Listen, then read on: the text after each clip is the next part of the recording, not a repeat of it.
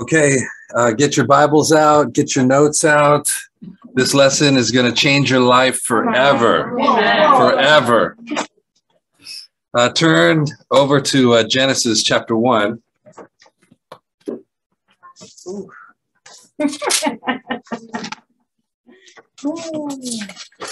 So this was originally entitled Rules for Christian Living, Part 2. But after studying the Bible for a little while and putting this together, I changed it to something else. So we'll get to that in a second. Genesis chapter 1, verse 26. Then God said, "Let us make mankind in our image, in our likeness, so that they may rule over the fish in the sea and the birds in the sky, over the livestock and all the wild animals, and over all the creatures that move along the ground." So God created mankind in his own image. In the image of God, he created them. Male and female, he created them. God blessed them and said to them, "Be fruitful and increase in number, fill the earth and subdue it. Rule over the fish in the sea and the birds in the sky, and over every living creature that moves on the ground." And so I was studying out rules, and I came up with a totally different lesson when I started looking at the different times the word rule is in the Bible. And so it says here that God created both men and women to what? Rule. To rule. So the title of the lesson is Disciples Rule. Aww. Disciples Rule. And so just look at the sister across the table or next to you and just tell her, "You rule." You rule. That's right. You rule. You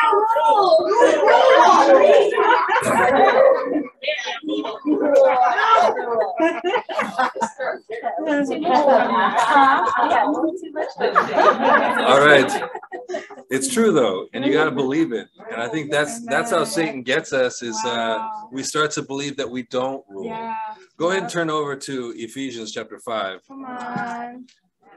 Now it says that we are to subdue everything. To subdue means to bring under control, even by force if necessary. Oh, okay. And so women, you're to subdue everything on earth, including your sinful nature. Amen.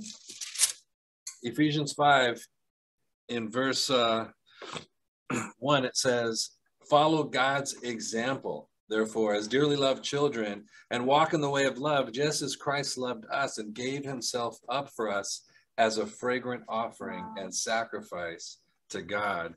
He made us in his image, and he wants us to imitate God, God's example.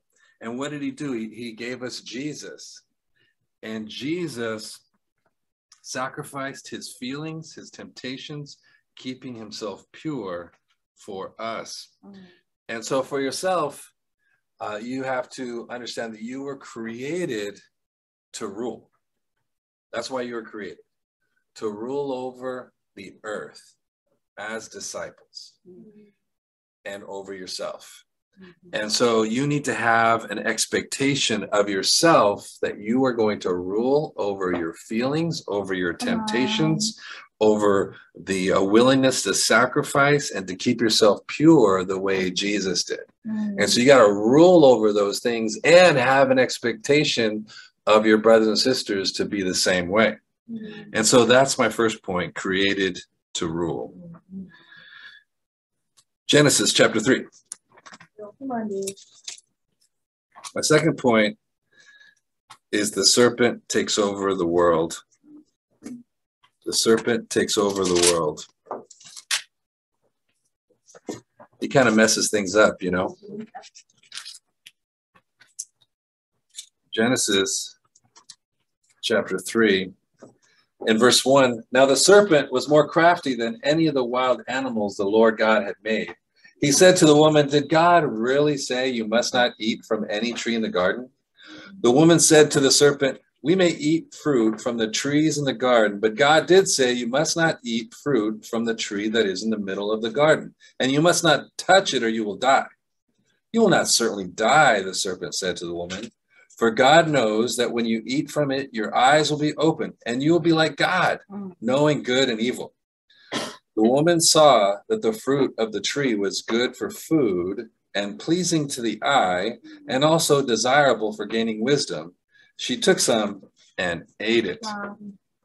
And so Satan comes in and is tempting her, and she looks at it and is like, that food is good, and it's pleasing to the eye, and it's desirable for gaining wisdom. Look in 1 John chapter 2. 1 John chapter 2. You're going to see something very familiar here.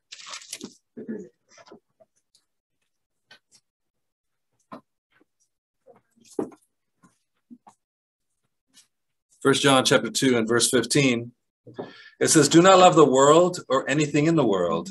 If anyone loves the world, love for the Father is not in them. For everything in the world, the lust of the flesh, the lust of the eyes, and the pride of life comes not from the Father, but from the world. The world and its desires pass away, but whoever does the will of God lives forever. Amen. And you see the same three things here in verse 16. The lust of the flesh, good for food. Lust of the eyes, pleasing to the eye. And the pride of life. And this is what she saw. I can gain wisdom. And so these three things come from the world. And we have to understand that this is from Satan, and it's trying to take us out. Look back in Genesis chapter 4. Okay.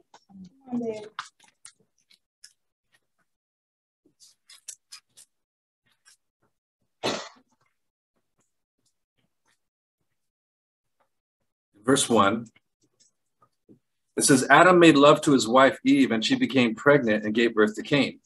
She said, with the help of the Lord, I have brought forth a man. Later, she gave birth to his brother Abel. Now, Abel kept flocks, and Cain worked the soil. In the course of time, Cain brought some of the fruits of the soil as an offering to the Lord. And Abel also brought an offering, fat portions from some of the firstborn of his flock. The Lord looked with favor on Abel and his offering, but on Cain and his offering he did not look with favor. So Cain was very angry, and his face was downcast. Then the Lord said to Cain, why are you angry? Why is your face downcast? If you do what is right, will you not be accepted? But if you do not do what is right, sin is crouching at your door. It desires to have you, but you must rule over it. And so what's happening? What does God see in Cain? His face is downcast. That is a feeling. Yeah. This is a feeling that he's not able to control. He is angry. What is that? That is a feeling. Now, if you look up the word feeling in the Bible, you know how many times it comes up? 0. It's not in the Bible. But it's filled with different kinds of feelings in there. Temptation starts with a feeling. It looks like it's good for the body. It's food, right? The flesh. It starts with a feeling. The lust of the eyes sparks a feeling. I know when I'm driving in a convertible Jaguar pulls up right next to me, like for a second, it's got me on. Oh, look at that. Control yourself, Dave. Control yourself. God commands us to rule over our sinful feelings. Now, there are good feelings that God gives us. Joy, peace, happiness. Those are good. But we also have to control those as well. Yeah. Because we don't always wake up joyful and full of zeal and happy. And so when we're not, we've got to rule over that and get ourselves there. You've got to rule that part of you. And when you're feeling fear or doubt or shame or angry or downcast or depressed, God says you got to rule over those feelings because it will take you out. It wants to control you. It wants to lead you into sin. Look at Ephesians chapter 2. Now, this is the reason you can't get over it right here. Ephesians chapter 2.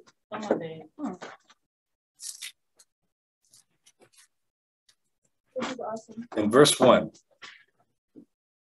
As for you, you were dead in your transgressions and sins. Did I tell you where we were? No. I'm sorry. Ephesians chapter 2, verse 1. Verse 1. As for you, you were dead in your transgressions and sins in which you used to live when you followed the ways of this world and of the ruler of the kingdom of the air, the spirit who is now at work in those who are disobedient. So when you decide, I am not going to be full of joy, you're disobedient. Now, who's at work in you? Satan is at work in you. Satan is at work in anyone who is disobedient. And he is going to take you down the wrong path. Look at Hebrews chapter 4.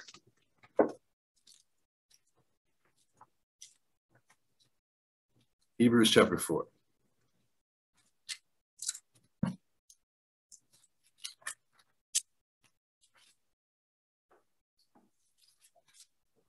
In verse 14,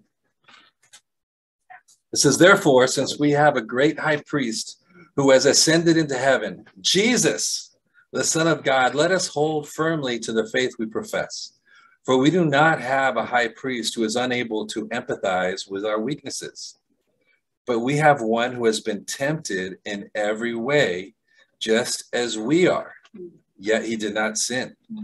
Let us then approach God's throne of grace with confidence so that we may receive mercy and find grace to help us in our time of need. Wow. Jesus can relate with all the things that you're going through. Yeah. He was tempted. In other words, he felt all the things that you feel. Temptation is a feeling. Yeah. And yet he didn't go there. He ruled over his feelings. It says that with joy, he went on the cross. Like, I just can't understand how he did that. But he did, because he ruled his feelings. Romans chapter 6. Created to rule over your sinful feelings. Romans chapter 6, verse 3.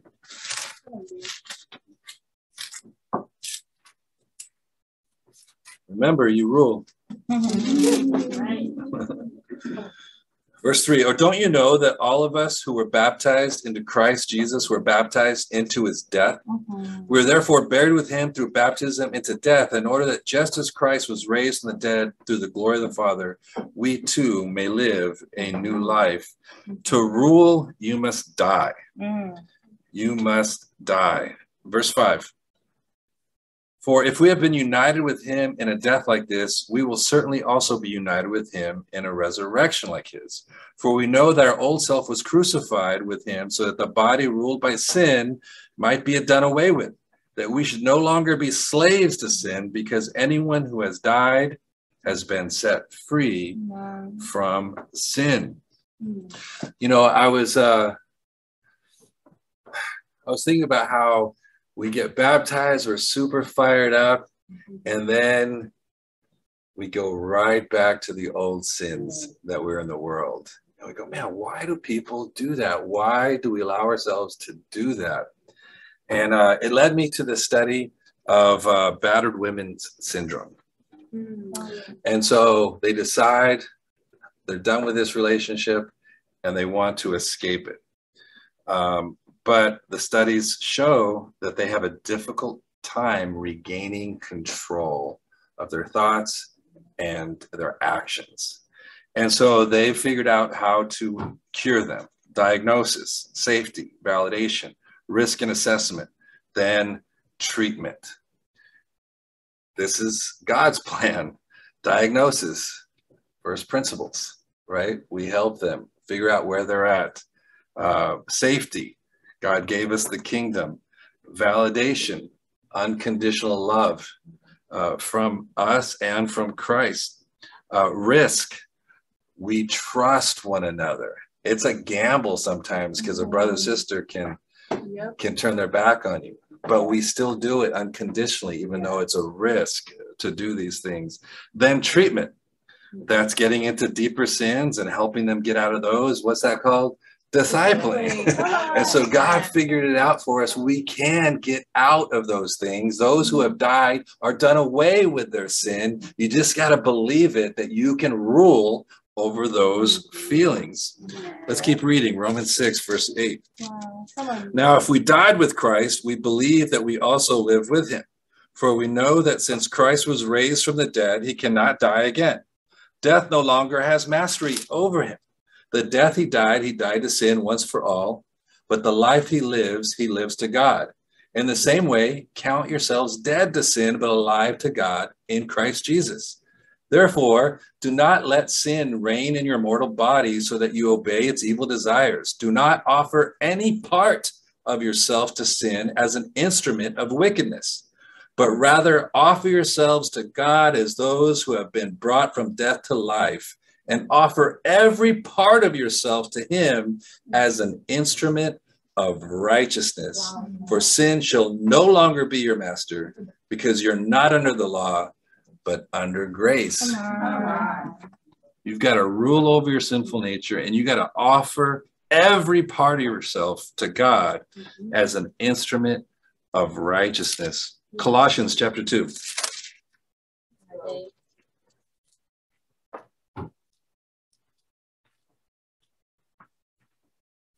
Colossians chapter 2, verse 9. For in Christ all the fullness of the deity lives in bodily form, and in Christ you've been brought to fullness. He is the head over every power and authority. In him you were also circumcised with a circumcision not performed by human hands. Your whole self, ruled by flesh, was put off when you were circumcised by Christ, having been buried with him in baptism, in which you were also raised with him through your faith in the working of God who raised him from the dead. And so you remember your baptism. Yeah. All your sins were forgiven. You were added to the amazing kingdom, and you were given the Holy Spirit, the same Spirit that raised Jesus from the dead. He gave you the power to be able to overcome these things. Verse 20. Since you died with Christ to the elemental spiritual forces of this world, why, as though you still belong to the world, do you submit to its rules? Do not handle, do not taste, do not touch. These rules, which have to do with things that are all destined to perish with use, are based on merely human commands and teachings. Such regulations indeed have an appearance of wisdom with their self-imposed worship, their false humility, and their harsh treatment of the body, but they lack any value in restraining sensual indulgences. See, when you follow rules that sound good, but they contradict the Bible, they're not going to work for you. Right.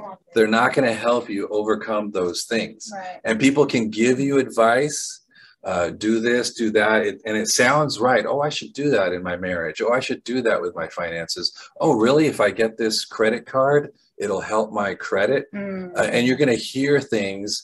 And the Bible says, let no debt remain outstanding. And yet we continue to get more and more in debt, even though the Bible says, don't do these things.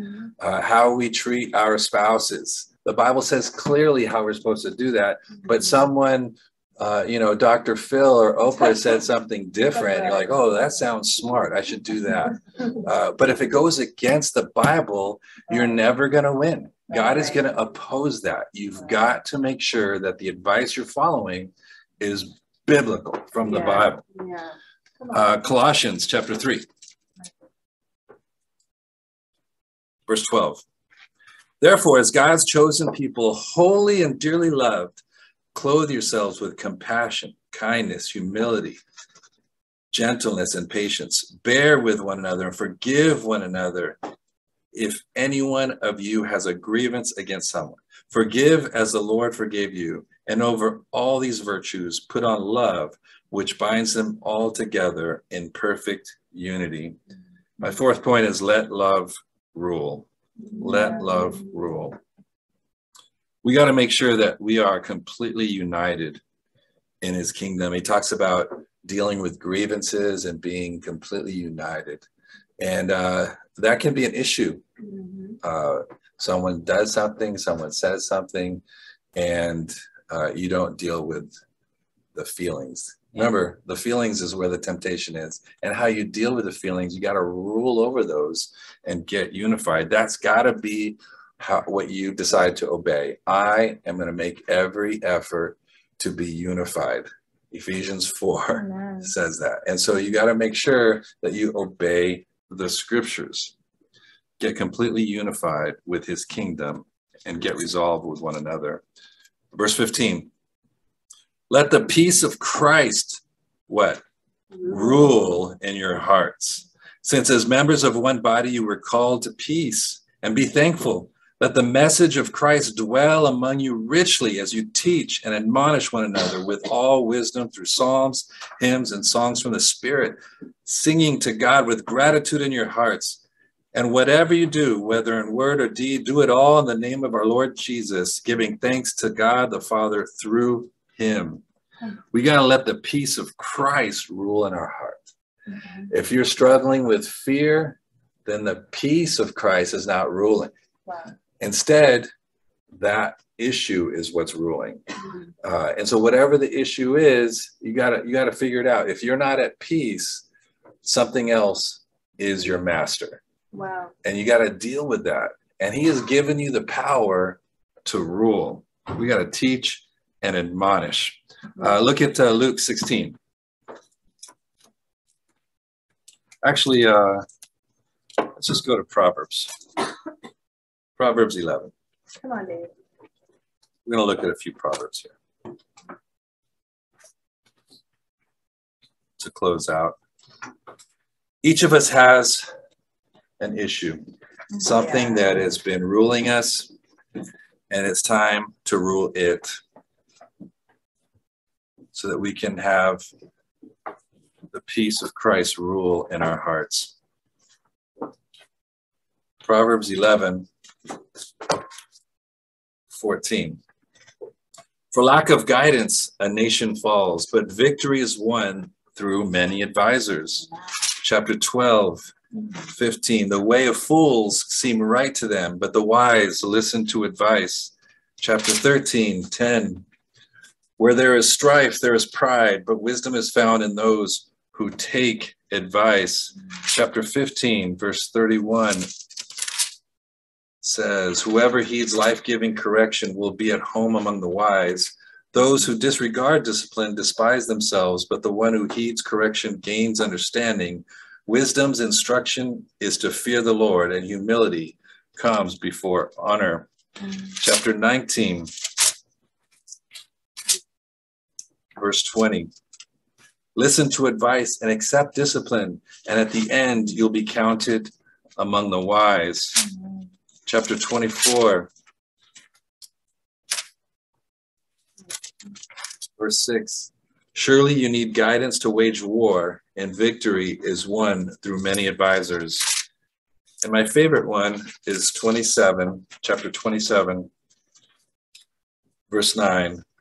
Perfume and incense bring joy to the heart, and the pleasantness of a friend springs from their heartfelt advice. Whatever the issue is, you got to come up with a plan, and you've got to get advice on how to implement that. What that does is it brings God into the picture, because when you think you know what you're doing, and you might have the best answer, but your lack of humility will get opposition from God. James chapter 4. But your humility, even if you've done this thing a million times, but you're going to start again, you're going to wage war against this thing that has got a grip on you. Come up with a plan, get advice, and God will then lift you up. That's what he says. He lifts up the humble. And so just remember that you were created to rule. You got to rule over your sinful feelings. Offer every part of yourself to God as an instrument of righteousness. Let the peace of Christ rule in your heart. Pick one thing that rules you right now and make a plan, get advice, and just remember Disciples are born to rule.